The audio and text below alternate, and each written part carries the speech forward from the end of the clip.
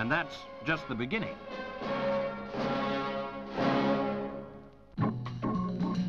Doing their utmost to impress the judges with their cordon bleu cooking, chefs from the British Army in the Cook of the Year Championship. Of course, consommé royal, cauliflower polonaise and mushroom gâteau aren't exactly standard army fare, but the idea is to aim at the best. Army chefs have been improving their techniques in this annual competition since it began 75 years ago. It's a far cry from the old days of bully beef and plum and apple.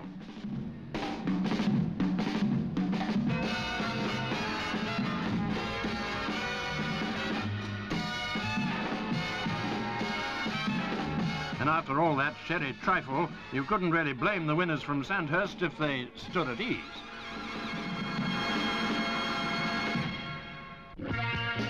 At Geneva, a bunched field for the 250cc motocross championship.